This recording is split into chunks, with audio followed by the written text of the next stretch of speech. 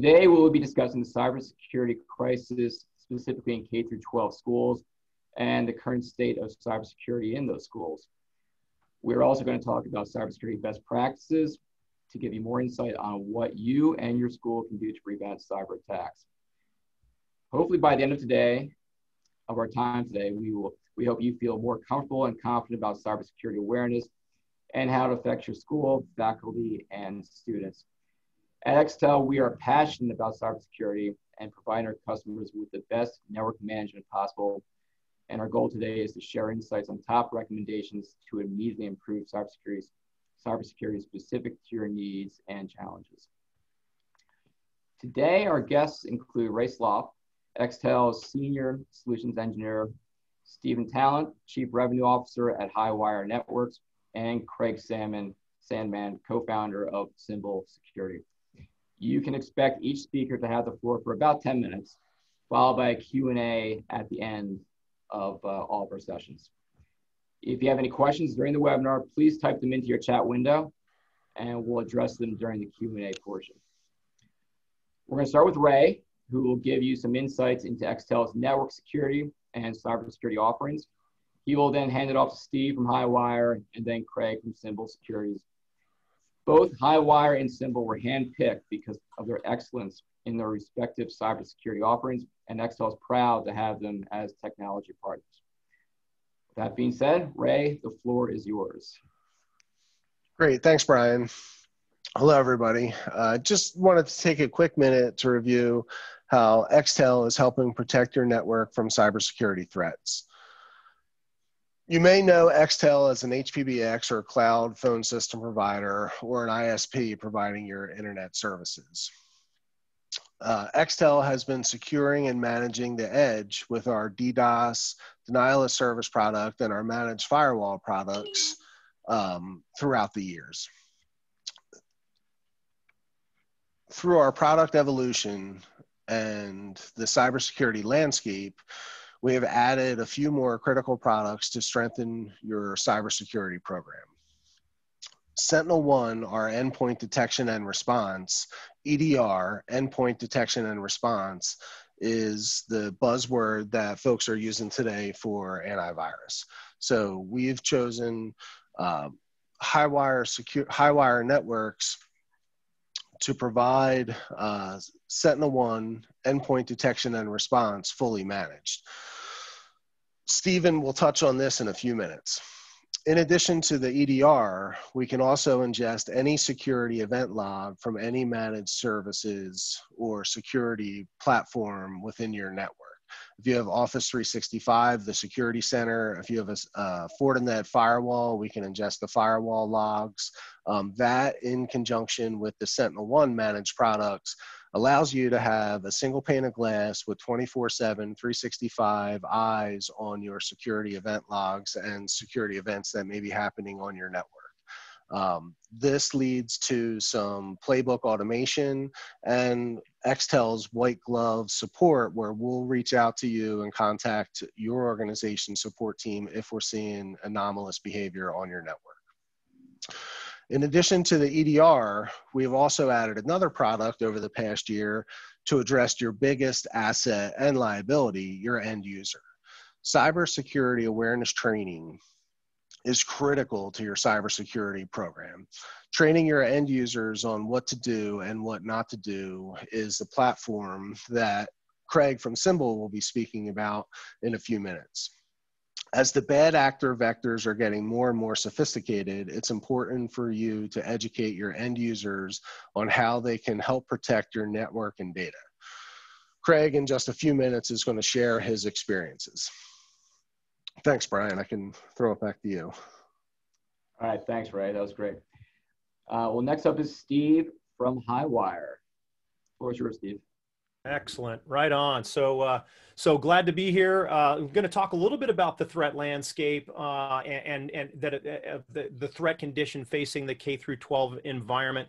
and talk a little bit about how, how that has evolved and the security measures and the countermeasures that many organizations are needing to look at today. So, just to start with the whole lions and tigers and bears aspect of this, the fact of the matter is that the K through 12 environment is really a targeted environment for bad actors, and is dealing with a variety of different vulnerabilities just as an organization as a whole. But what we're finding is, basically what over the last 2 decades, 32 million records have been breached, 2,700 different security breaches.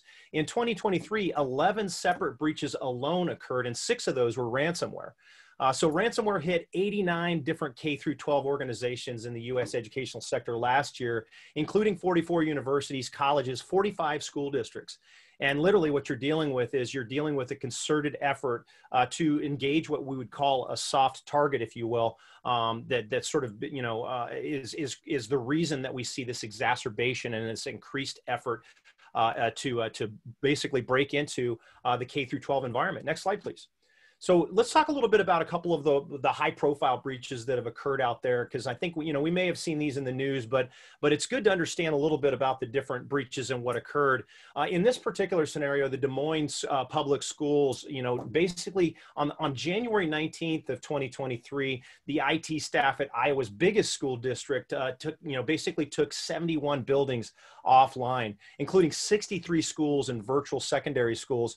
And they took them offline due to a ransomware impact, right? So for the next 2 days, about 30,000 students were out of school as the staff basically worked to restore the servers, the internet, the networks, and the websites. Students eventually returned to school without internet on January 12th. And Wi-Fi wasn't even restored until the 27th. So what happened here is, you're dealing with a ransomware attack that created an operational crisis for the school district. Sorry for the background noise there. So what happened there, basically ransomware, as we all know, we probably all have a good feel for what ransomware does. It's not like, 10 years ago when you had to have an explanation of what a security breach did. Ransomware is pretty clear cut. It locks up your stuff until you pay the ransom. The challenge that we're seeing with ransomware attacks today is it's not just the ransomware that locks up the systems. It's also the threat of double extortion, if you will. So pay the ransomware, or we're going to post all the kids' information to the internet, which could include a variety of different of pieces of information that are obviously we don't want on the street or on the dark web, to include their ethnic backgrounds, their financial situation, whether they've been demoted or promoted from moving into classes, their psychological challenges that may have been a part of data stored in the environment there. So in this situation, that's what happened with Des Moines Public Schools. And what they did was they spent a period of time trying to understand how they could get out of this situation. And the bad actors have put a lot of thought into these situations, unfortunately, and make it very tough to recover without complying. The challenge, though, with the ransomware situation is that 80% of organizations that suffer a ransomware attack are hit again.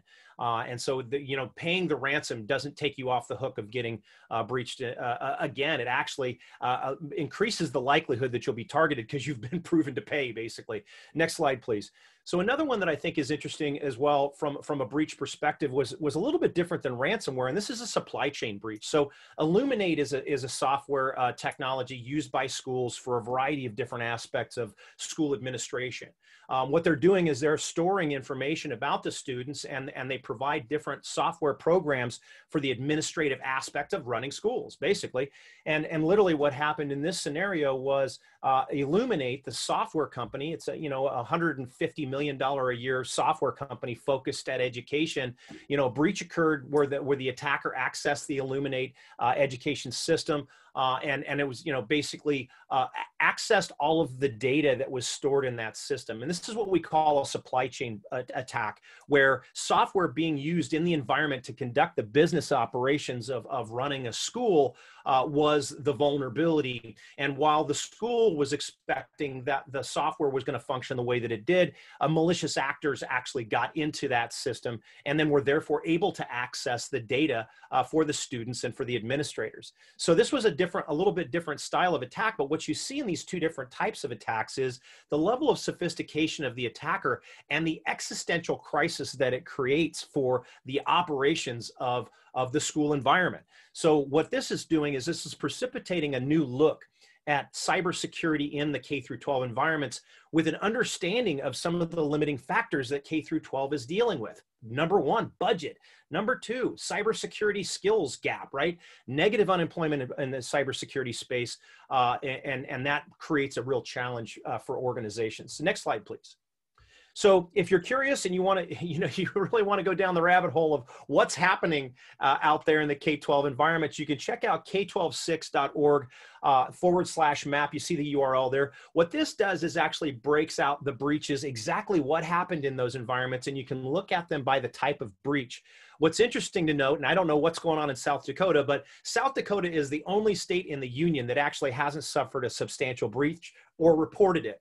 What is going to be changing is new regulations are going to be coming down the pike, which indicate that the K-12 environments need to publicly notify in the event of a security breach. Now, this has not been the case for K-12 in the past, but it has been the case for businesses in many states in the union where if you suffer a security breach, you need to publicly notify that you have suffered a breach. Now, obviously, this is a real problem from a PR perspective, where businesses are looking at this as a real risk to their ability to retain customers for a variety of different reasons. 40% of the cost of a security breach for a business is lost business, and that's, a lot of that has to do with the reputational impact. But here you can see kind of what's going on around the nation, what areas are being hit. You can kind of drill into where you're at and see who's been affected near you. But it gives you a perspective of the breadth of the challenge facing the K-12 environment. And it really is a tough spot, right? As mentioned, you've got a cybersecurity skills gap that you're dealing with. And then you've got budgetary impact. You don't have money growing on trees in the K-12 environment. So what do you do to reduce the risk that you face as a K-12 organization? Next slide, please.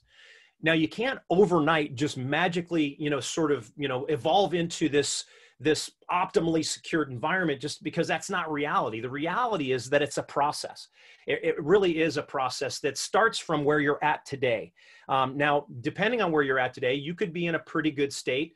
You may be at a less risky position, but chances are you're probably in that 1.0 range. And what K-12-6 does here with this particular framework is speak to the different 4 basically steps of reducing risk for your environment, and what you can do in a stepped process that allows you to get started with some of the fundamental aspects that are going to reduce some risk and move to a continuous improvement model of improving your capabilities. One of the things that I think is going to be important for as a takeaway from this is that none of these measures that you see here are going to be capital intensive. Everything that you're going to see in this stepped process comes to you as an operational expense or as a monthly fee, thanks to the way Extel is breaking down the technologies and adding the people, process, and technology into a service offering that comes to you as a monthly recurring fee as opposed to a capital expense. So you're not going to have to come out of pocket with a bunch of cash to do this. For one, what you'll see in the K-12-6 Essentials is sanitize the network. That's step number one. And I'm sure we all have firewalls out there today. If you don't, a next-gen firewall, or you have an older firewall, even a firewall that's 5 years old is dated from the perspective of the way attackers are attacking networks today. But step one is really sanitizing that network. It's a next generation firewall. Extel can provide you that functionality as a monthly recurring fee as opposed to that capital expense. Segmenting the network. One of the things that we see across the board, any of these breaches that you see, if you go and check out that map and you drill into any of the breaches you see in there, the lack of segmentation in the network caused the bad actor to propagate entirely inside that environment and hold ransom more and more of the machines in the network as a result of a flat network. And what a flat network means is if I land in one building, I can see the other building basically just by connecting to Wi-Fi, and I can basically go look at the, the lab over there and basically move laterally within the organization without any risk. Segmentation really reduces the risk of something that could be affecting a student's machine, then propagating through the rest of the school. Email security is the other critical one, right? 90% of the breaches of malware is landing in email accounts. Phishing is getting better and better. It used to be kind of funny, like the grammar was bad and et cetera. You could kind of go, okay, this guy's obviously, English is second language, and you could kind of see it. But now the phishing attempts coming through are really, really convincing. And there's quite a bit of research that's been done around those types of scenarios, so that when they come in there, they look legit. And then, basically step 2 is start to safeguard those devices. That's where you're adding the detection and response functionality that Ray mentioned earlier, which, Sentinel-1 Complete is fantastic. You'll see a lot of the K-12 environment leveraging Sentinel-1 Complete to reduce the risk of ransomware on endpoints. But that's key, right? Safeguarding those devices. Protecting the identities. You start to get into another step up of reducing risk in the 3.0 phase here, where you add in multi-factor authentication, password manager, and you start to look at a zero trust concept, which is an expansion on the micro segmentation or the segmentation of the network, and starts to look at least privilege access. Like, people should not be accessing the accounting servers if they're a student and the like, right? That concept.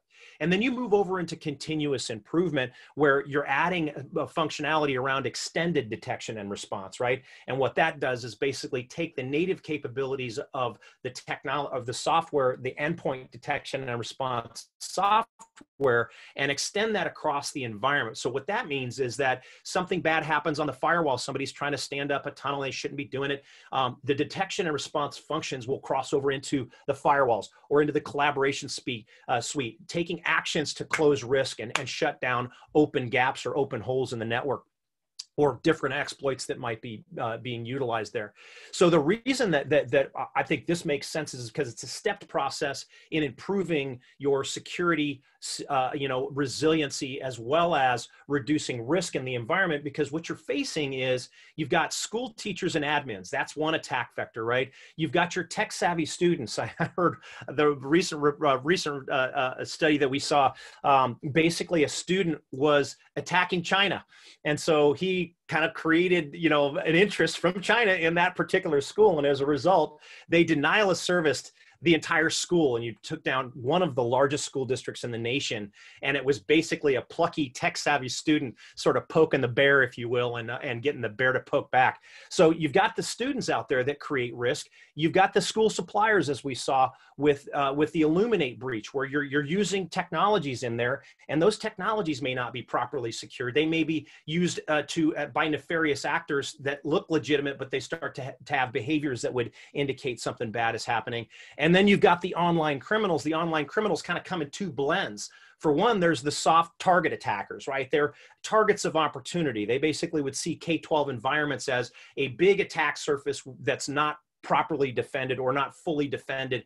So they see that as a soft target and they go after that. And then you've got the more nefarious ones, which are sophisticated K-12 oriented attackers, where they spend a lot of time understanding the business operations of K-12, the seasonality, how the different administrators, their privileges and their traditional access levels and whatnot, and it will specifically target those types of operators. So that's where you build this sort of life cycle of risk and try to reduce risk as you go through this. Next slide, please. And how you can look at that in another way is security services and inserting security services into the different tiers of risk reduction. So what you'll see here is MXDR is a big one. That one is I wouldn't call it a catch-all, but it does a lot to secure a lot of the environment, because XDR is taking account into ingesting all of the stuff that's coming in, understanding the data that's in play, looking for across that data for behaviors that would indicate malicious actors, and taking action as a result in an automated capacity at machine speed. So I think that's important. But rest assured, you have access to a variety of different services to secure different areas of your environment based on this. Next slide, please. I'm not going to spend a ton of time on this, but just to speak about how you have access to a hardware inclusive service that allows you to update your firewalls to best in breed, best in class security capability that available today, right? So many of y'all are probably leveraging firewalls that have been there for a while. You look at that and the capital expense associated to upgrading those devices, and you may have deferred based on that capital expense.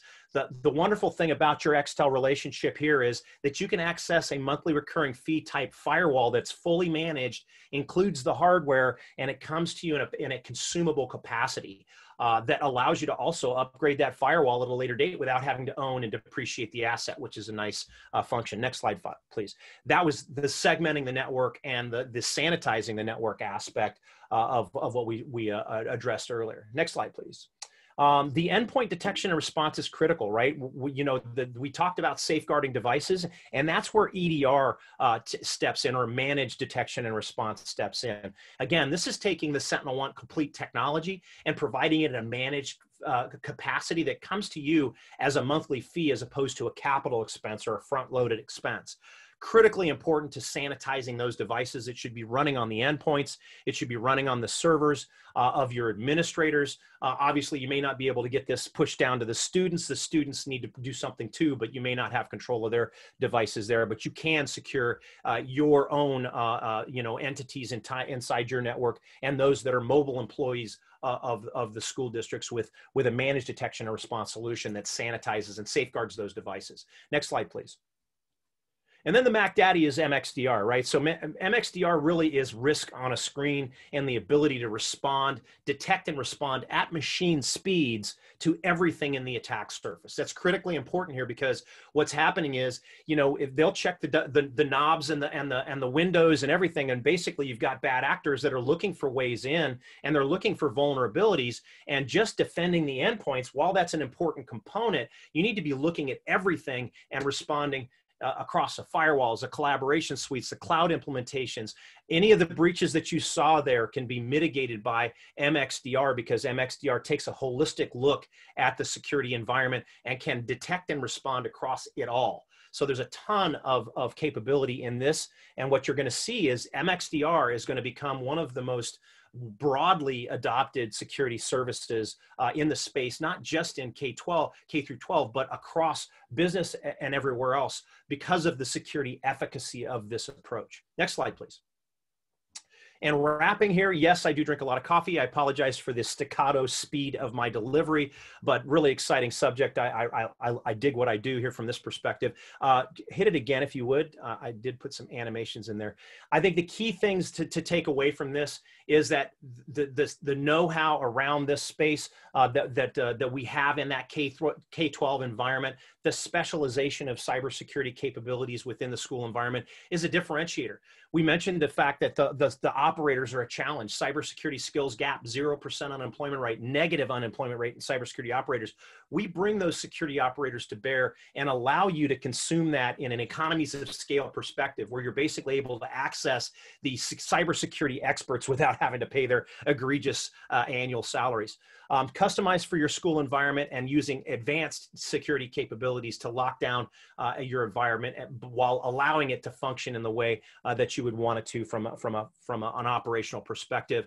And then again, consuming it as a monthly recurring fee, consuming it as an operational expense. Everything that you saw here from the countermeasures perspective comes to you as a monthly fee and not a front-loaded capital expense, which just makes it easy for you to scale up and down as needed from that perspective and not be dealing with a massive upfront capital expense that could be an inhibitor. Fully managed is the other aspect. I would assume that we know that, but just to reiterate that, fully managed by a security operations center in the United States, that basically all American operators, all U.S. operators, and security experts on call basically to support the environment there. So with that said, thank you very much for the time. Ray, I'll turn it back over to you. Thanks, Steve. That was great, very useful. Unless, of course, you're in South Dakota, where apparently you already have all these things covered. But moving on to Craig Sandman and Symbol Security. Floor is yours, Steve. Or, I'm sorry, Craig. Yeah, thank you, Brian, and great job, Steve. Yeah, you can you can move to the next slide here, and I'll give a quick introduction of Symbol Security, then we'll move into the content. So Symbol Security is a SaaS platform. We deliver security awareness training, as is the theme for today. We do it in a managed fashion. I'll get into why that's important.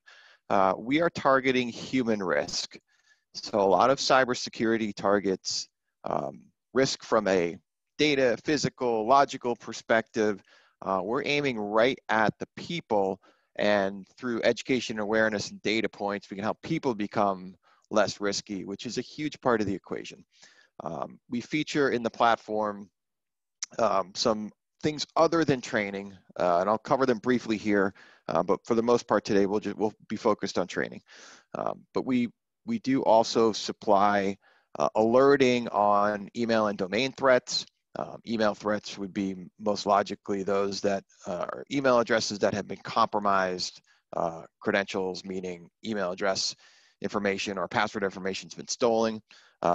We deliver training in an engaging way, so human behavior and short attention span specifically make a certain style of training effective and other trainings not effective. We also train through authentic simulation. So best way to represent that is we deliver as real life as possible the situations we can, so that when your users and your employees and your team members are face to face with a cyber criminal in their inbox, on a text chain, wherever it might be, they're game ready. And then from a reporting perspective, the idea is to make things simple and easy. A lot of technology, a lot of tools can be great, but if it's not simple, people don't use it. And finally, we have a darknet surveillance product we call Cyber Threat Surveillance, which helps companies and individuals get a better read on the darknet, the dark web, and activity there, because it can be the precursor of cyber attacks, but just has very, very little visibility for the average users. So that's who Symbol is and what we do. We can forward to the next slide. And let's just take another step through the cybercrime landscape. Short story is it's huge. Trillions and trillions of dollars in damages. Obviously, we're here because this is a big problem. To put it in context, it's larger than the entire global illicit drug trade, which is fascinating. But additionally, there's 800 plus regulations and statutes that require evidence of security awareness training.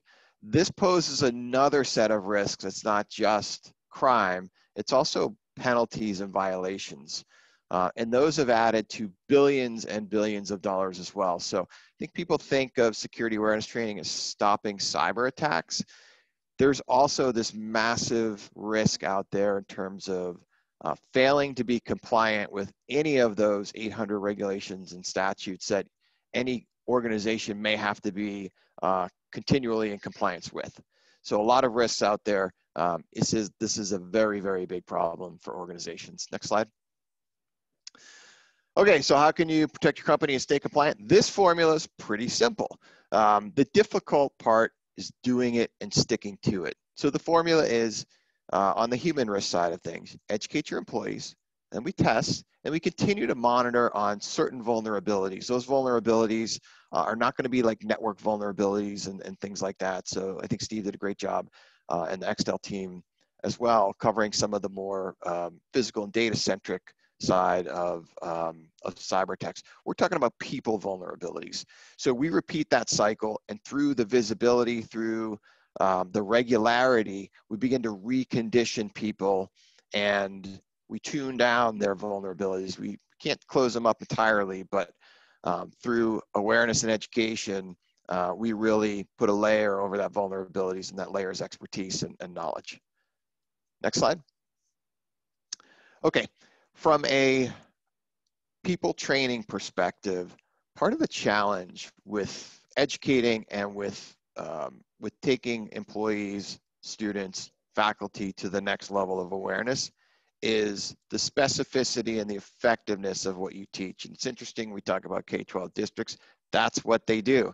They teach and they educate, right? So from an educational perspective, you know that you have to be specific and you have to have a method to teaching or else it doesn't work.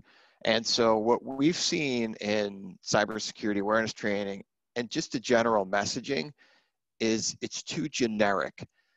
The urgency's there, right? So the media and other companies will push the urgency through fantastic statistics, like I just did, and other scenarios to highlight how bad the situation is. But how do you stop it? And if we look at this instance here, the example of phishing emails, phishing is a big problem. It's generally the #1 entry point for cyber criminals is through email and through phishing attacks. And the answer to educating, the messaging there has been always kind of like, be careful, be cautious, stop clicking on phishing emails like this image says. But we need to get a level deeper and more methodical. And that's what we do as a training organization. We take people through a very specific set of education that isn't just telling them what's wrong, it's educating them on how to take the right steps. So good visual here, really funny Saturday Night Live skit if you didn't remember it from back in the day. But that's how we educate. And the places we educate on are recognizing phishing emails. There's some process-oriented stuff too that can get you in trouble from a cybercrime perspective, like validating requests. Validating requests means, not just taking an action because you're asked to through one medium like an email or text, but following up with a phone call or walking down the hallway and introducing yourself to someone and saying, hey, did you just ask me to do X, Y, Z? So validating requests. We talk a lot about wire transfers, but more generally moving money. So cybercrime is typically about money. Not always, but typically about money. And so having a process in place to validate any movement of money becomes super important in this education process. Sensitive info with FERPA and schools is a very big deal. Protecting that sensitive info and understanding when you can and cannot disclose it, or in what exchanges you should and should not be disclosing it, as well as validating the disclosure of sensitive info is also a very big part of our education. Wi-Fi is an entire space of education as well. How it comes in for most people is around the use of Wi-Fi networks and also guest networks. So K-12 campuses, and then employees, administrators that are traveling. Wi-Fi access becomes something that you deal with on a regular basis. How can you do it safely? And finally, management of passwords. Doesn't have to be password managers, but that is by far the easiest and safest way to manage your world of credentials in order to access sites. Single sign-on plays a part in that as well. But educating users, employees, and staff how to properly respond to situations and then stay within the boundaries on these topics is part of the curriculum that we put together for organizations. Next slide. Digging a little further in, as I mentioned, not clicking on phishing emails is a major focus of security awareness training. But in order to do that, you have to understand what a phish looks like and what it doesn't look like. And this gets us from, hey, be careful or be cautious to, okay, what do I need to look for? And generally speaking, in emails, the sender name and the links within the emails are going to be the places that you can either save yourself from getting in trouble or validate that something is real, legitimate, or potentially malicious. And in this example here, you can see that the sender name, which is Netflix Team, is a place that we're drilling down in this example. And many people don't know that they can safely click there on a sender name to reveal more information. When that's done, you can see the destination that the email is coming from. Now, if an email address has been compromised and it's being operated by a bad actor, then of course that sender name is going to look legitimate, right? But in many cases, what are phishing emails are typically manipulated domain names or just rogue domain names or general domain names that are operated by threat actors.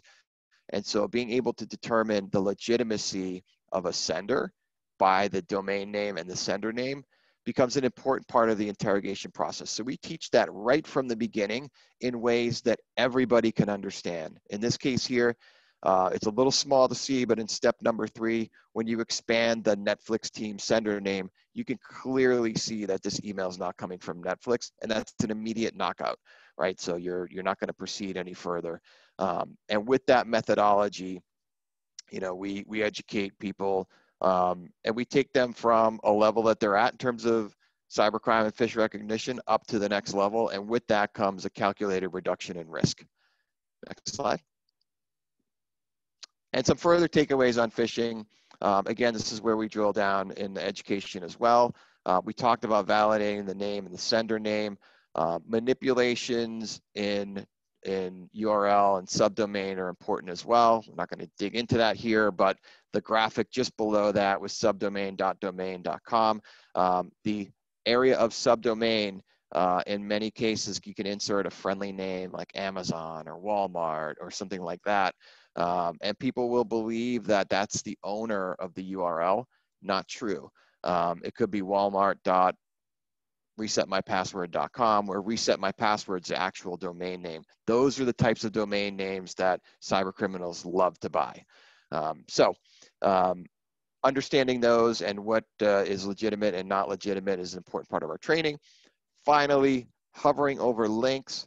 Everybody knows or should know, if you hover over a link, you can see exactly where you're being taken to. And if you can't, if it's a shortened link or it's something that you just can't understand, you probably don't want to engage.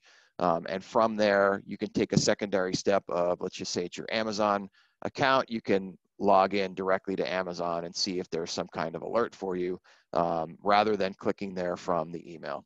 Last step, which is as critical as any step, is assessing the situation for anything weird. If you're getting a request that has a heightened level of urgency or a situation that doesn't have what you would consider to be the right timing, those are your opportunities to validate through another means, like making a phone call, walking down the hallway to speak to someone, etc. So those are the phishing takeaways. Next slide. And finally, in the same category as just better understanding the phishing email and the phishing attacks is understanding common scams and how they can happen. So we touched on wire transfer and ACH scams. I won't spend any time there, but a lot of times those scenarios become repeatable or similar when we look at the industry. So, you know, for teachers and educators, administrators, there's teacher conferences, there's you know, things that happen that will pull leadership away from a building. And if cyber criminals know about that, that becomes a space that they can attack. So if the leaders are in a meeting or in a conference, you may get an email sent to an administrator or, you know, a secretary, assistant, whomever that's on site that says, hey, it's me, you know, insert leader name. I need you to do something really quickly for me. Can you go out and get 100 gift cards? Can you wire money to this account for, you know, a situation we need to do really quickly? I can't take care of it because I'm tied up in meetings, but please do it for me. So those scenarios are ones that you want to be cognizant of. Phony invoices, we simulate these in phishing all the time. These are great practice for your staff. If they get a phony invoice or a fraudulent invoice, can they recognize it, right? Do they take the time to go through the process to understand, is this an actual invoice or not? And in those cases, it looks like your vendor, it's not hard to find out who your vendors are, but the amounts are different or the timing of the invoice is different. In some cases, these scams will request sensitive information. And in other cases, they'll try to get at information about things like donors or members. And with schools, you know, there's a lot of outside activity and cooperation and events with parents or companies. And in those cases, there's money being exchanged. A lot of schools are doing fundraising activities. Some of those fundraisers and donors are very important people that might be giving very desirable information, bank information, et cetera, back and forth with schools. So those are some common scams we see. And through the trainings, people become more accustomed to validating and verifying information to the point where they can pick up on scams better than before the education had began. So that's a lot of what we see. And all the other thing I would leave you with a great company like Extel is, when you have someone that's sitting on top of the program, running it for you, it takes a lot of the accountability of program execution off the plates of organizations that often have too much on their plate to begin with. And so in working with Extel, we know they do a great job there, and we're there to support them as well. And when the programs are run effectively, they work. What can happen is they're not managed by companies like Extel and others, is it becomes another piece of software for a company or school district to manage. And there's just, in many cases, too much going on for that to be done effectively. And so, again, great job, Extel, putting this package together.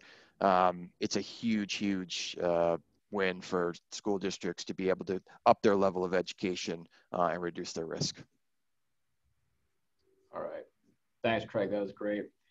I think I read recently 80% of all cyber attacks are self-inflicted, meaning a user opens a phishing email or does something that you just delineated. So stands a reason that some resources should be put behind training your staff.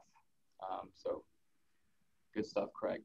So any questions, please put those in the chat window. I do have a few that have been queued up already that our attendees have given us. Let's see. Craig, this one looks like it's probably for you. Who typically gets trained in K-12 cyber programs? Faculty, administration, or who would be? Yeah, great question. The K-12 entities are heavily, in population anyways, weighted towards students.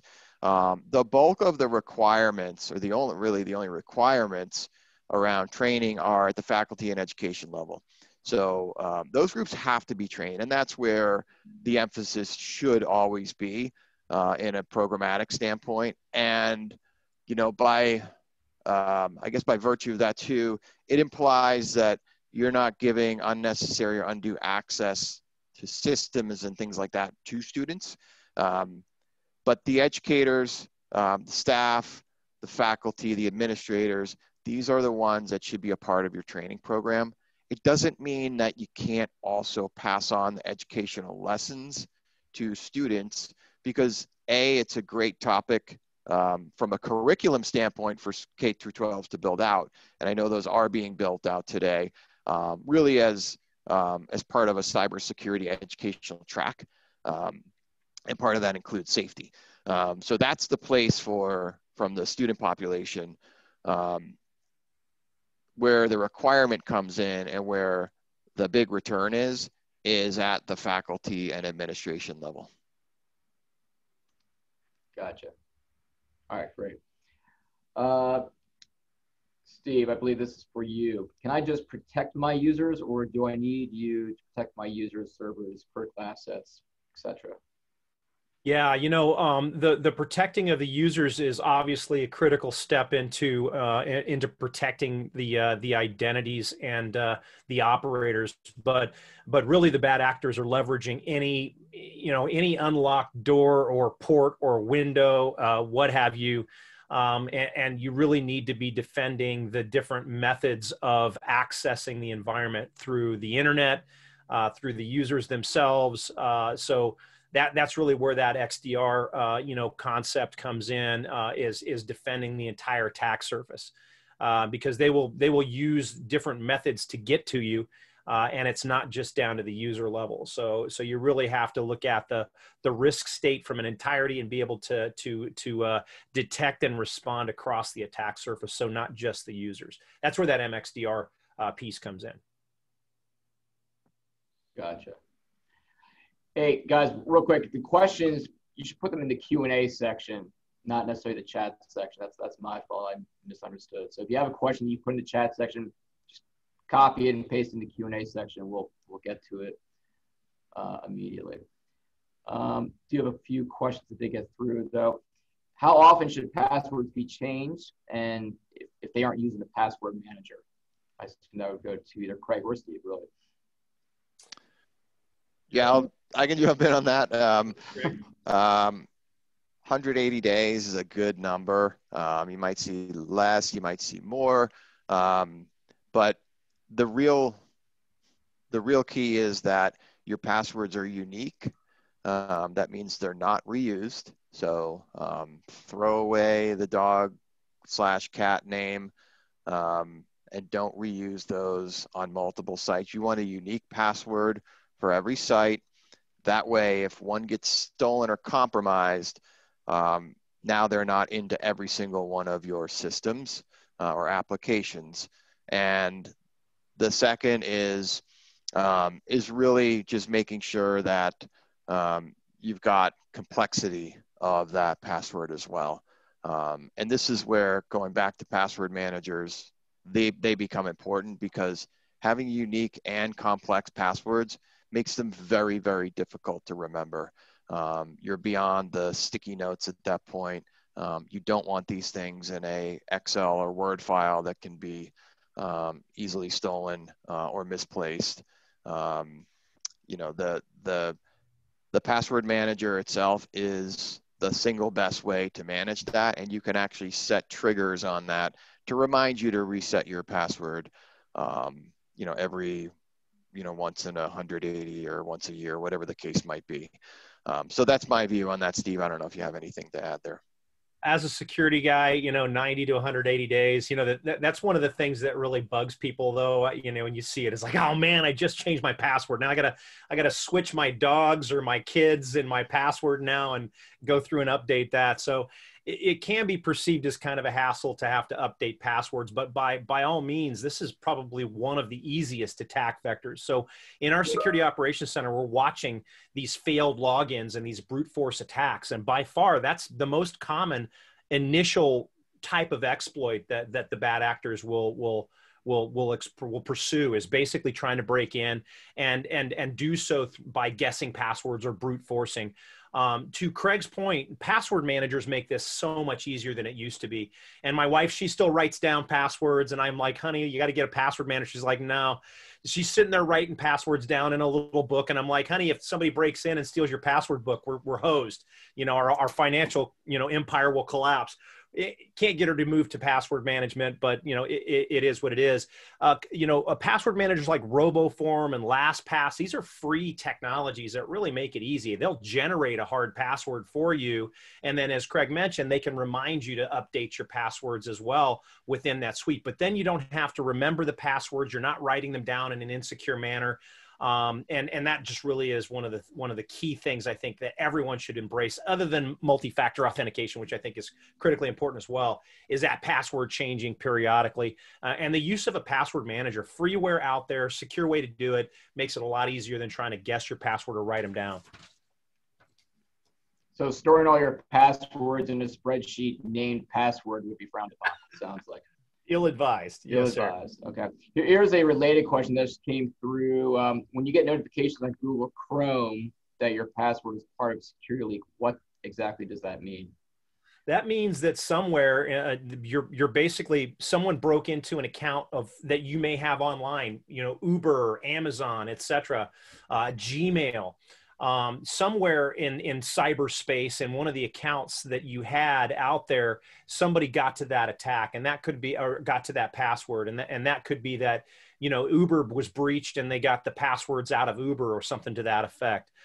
Those are immediate action required kind of scenarios. One of the things I saw was basically a friend of mine actually had his Gmail breached, and as a result sent a bunch of emails to everyone in his Gmail that said, hey, look, I'm in Costa Rica and I can't get home. Please wire me $100 or whatever.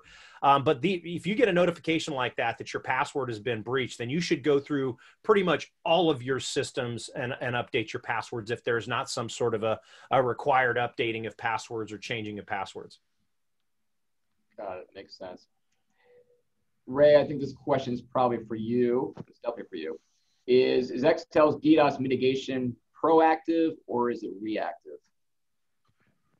Hey, thanks, Brian. Our DDoS protection service directly monitors your network actively. So we're actively monitoring where it's a proactive approach. So we have our DDoS protection service running all the time on your internet connection prior to the traffic hitting your firewall. So if we see any anomalous traffic or flood of information hitting your network, or brute force attack, or any of the other denial of service attacks, we actively monitor, we detect, and then we destroy those potential DDoS attacks to mitigate them before they're hitting your network. So it's constantly, it's always on.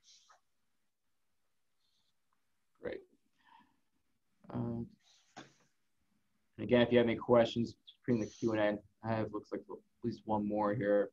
How effective is Excel Cyber Incident Response Process Plan, and when was it last tested? Actually, how effective is our Cyber Incident Response Plan? So I guess the question is, how often should they be reevaluating, they being the schools, their Cyber Incident Response Process Plan, and when it was last tested?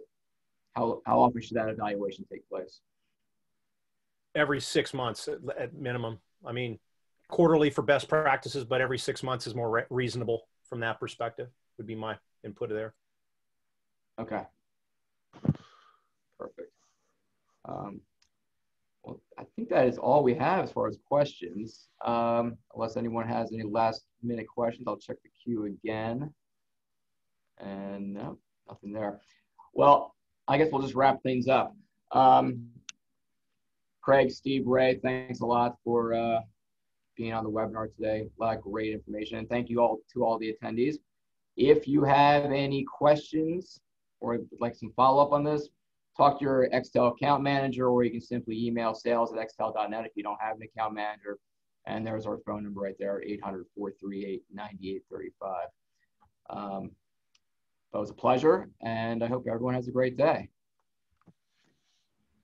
Great. Thanks, Brian. Thanks, guys. Thank you. Thank you.